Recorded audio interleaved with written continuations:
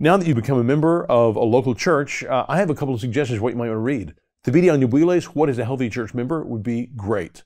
Look at it particularly for the ways that you could grow in Christ, the way you could see things develop.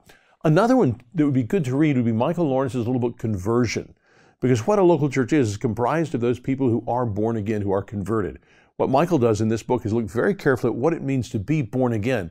And surely that's at the very heart of what it means for us to be in covenant together in a local church as those who are in Christ, who've been converted.